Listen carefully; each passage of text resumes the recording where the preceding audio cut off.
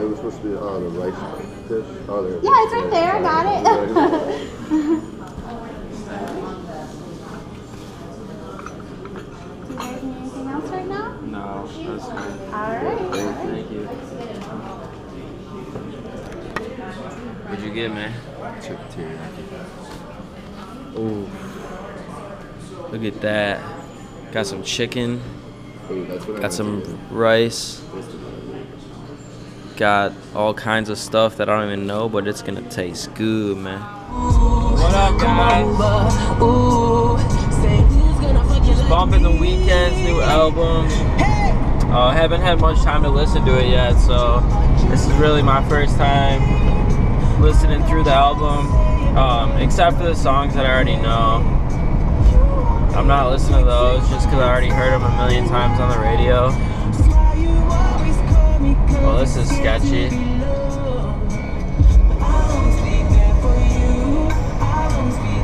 Alright, well, you guys almost saw me die quick.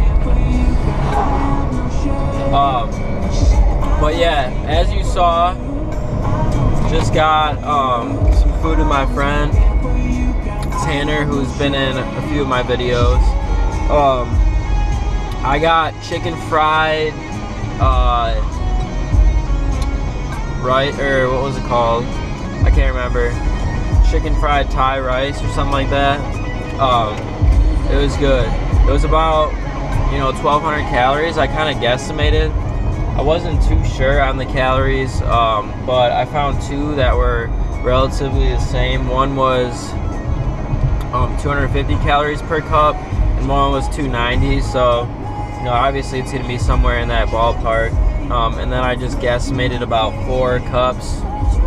I could be off, by cup, maybe even. I don't know. Probably not more than that.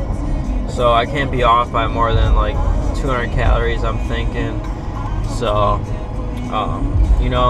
I just guesstimate in situations like that. They didn't have the restaurant that I went to on MyFitnessPal, so situations like that, you're just gonna have to kind of ballpark it.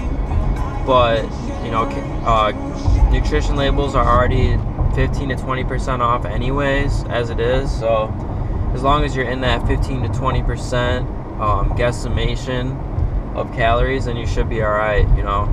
And besides, like, unless you're competing in a competition, like, what's the big deal if you're off by a couple hundred calories per day or something like that? Like, for my purposes, I'm trying to get as many calories as possible, so if anything, I think I guesstimated low.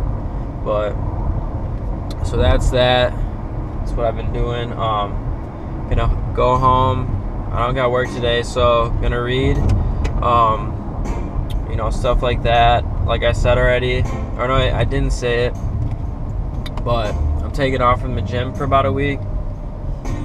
Been having real bad neck pains, so and I've just had these little nagging injuries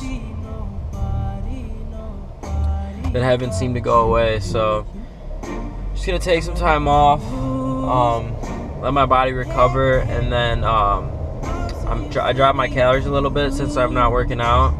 Dropped them to about 3,700 this week, and then once I get back into the swing of things, I'm gonna up them back up to 4,200.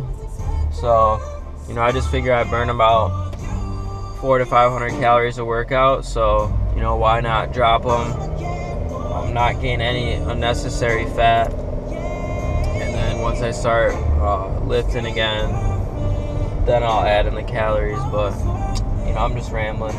But that's it for now, guys.